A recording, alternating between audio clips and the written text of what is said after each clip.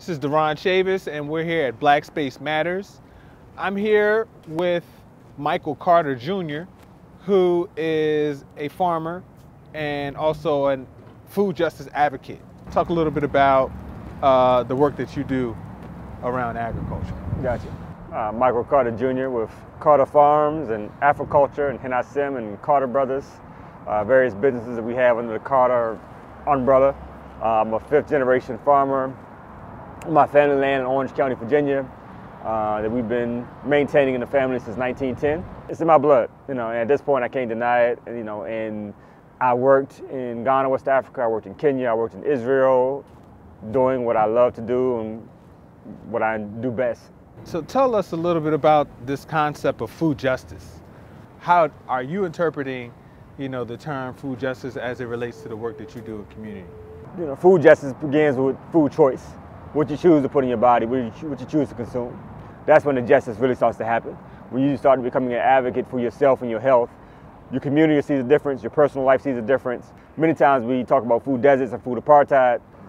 In a capitalistic society, you're talking about economics. So everything is driven by supply and demand. And I've been a part of various grocery stores and food organizations in the early 2000s, and I also had to help them pack up and close down these grocery stores.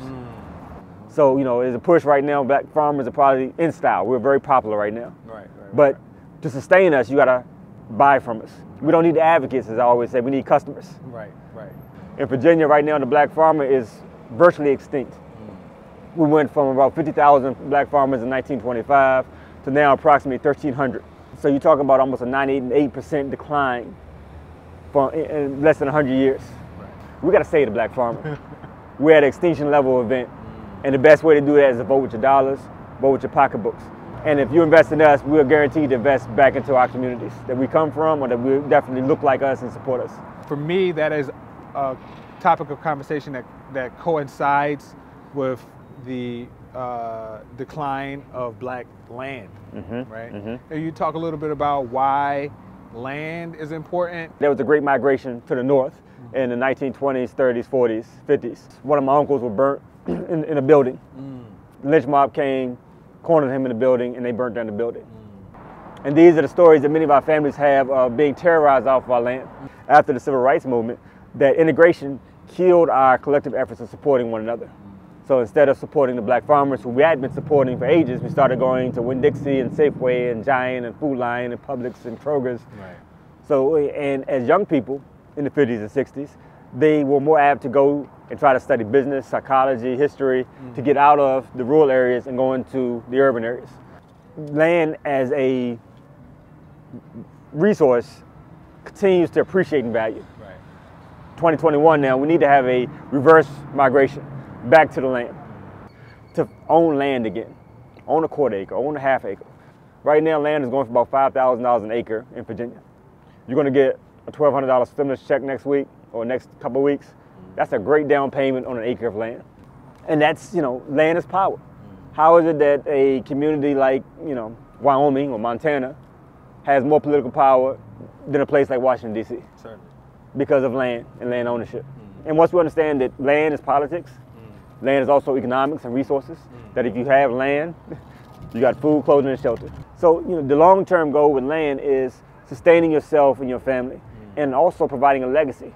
I'm blessed to have a family, a great-great-grandparents who had a vision.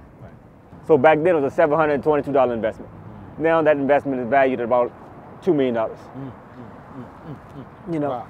When you think about black land mattering and all of this other stuff that's happening, Trump coming out of office and the rise of white supremacist, ideologies and personal owners, how does land, the need for black land fit into that for you? The need for black land fits into a certain aspect of liberation and confidence. That once you start owning something, your value itself increases tremendously. Black lives matter just as much as black land. And I would dare say probably black land matters not more, but in a deeper way. It has systemic value to the community and to your legacy. The community projects that we're in, we don't own any of that. We go, somebody else comes in. That's one generation of living. That's not how, that's not how you sustain any type of movement, let alone your life. this issue can be solved in our own communities. Certainly. We have our own ability to change the narrative with definitely a greater political voice, a greater social voice, should become a greater social message. That the message should be crafted towards something that's meaningful to us. Not a hashtag, not a slogan, but a plan. What does black space look like now? And how does it help us? What does resiliency for you mean in this work of agriculture, race, ecological justice? Right? Resiliency is a mother and a father because it's a blessing and a curse.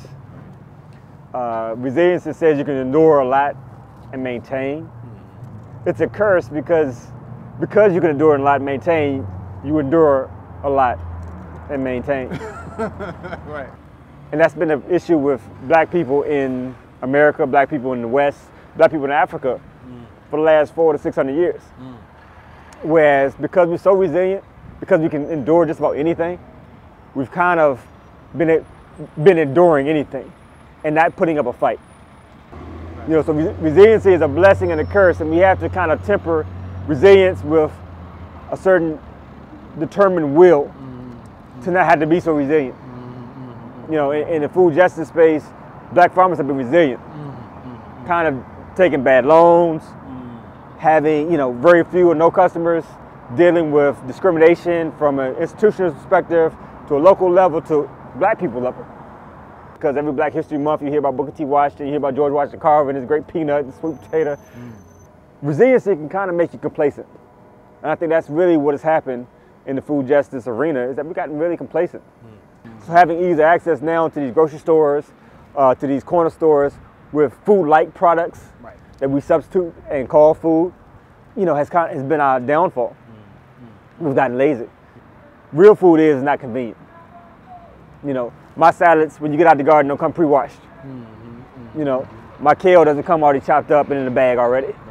You know, and that's the mindset that we have. And beyond being resilient, we need to be more self-determined. That's the phrase that needs to kind of come in. A self-determination has to come in to make you determined to feed yourself, feed your family, feed your community without depending on anyone else. Supporting ourselves is the most valuable means of resistance. You know, but when we create spaces that we can be ourselves within, you know, it's an opportunity for us to decompress, think about what's next, you know, or at least breathe for a moment, but not even having to think about what's next, right? Even having our space, we need time to decompress and to figure out what this space looks like, because this is new to us. So we need a season, if not a generation, of just having space and figuring out what this actually is supposed to be, how we're supposed to actually act. How can we actually engage with each other in a way that's meaningful and healing? And you can't hear a 400-year cancer with a month, you know, with a season, with a year, with a hashtag. You can't do that. Can you have an African dream for yourself and your family and your community that fits in with your American mindset and your American reality, but honors both legacies and understands that you couldn't have one without the other? What do you consider your work, you know, going into 2021? You know, what's your road to hoe, so to speak? First of all, you know, setting up my farm to be more of a agritourism, Afro-tourism reality, as well as growing, you know, African and ethnic foods, working with farmers throughout the region, growing myself. So my sons have a seed business, so we're going to continue to grow out seeds for that, as well as grow seeds out for other companies like Southern Exposure Seed Exchange. Once it becomes legal, we're going to use marijuana and hemp as our gateway plant to agriculture and vocations. To try to increase the number of young black farmers that are coming to the pipeline. Right now, the average age for a black farmer in the state is 63 years old. But we need to lower that. We need to get it down to like 40. Bring in our young people. And the best way to bring in young people is to show them that it's viable, economically viable. To me, 2020 was a very good season. And 2021 is going to be a better season because more people, we planted seeds in 2020 to support black farmers. That's it. So put your faith in us, show us that you love us by spending with us. All right, well, yeah, we've been tuned in with Michael Carter Jr. This is Black Space Matters.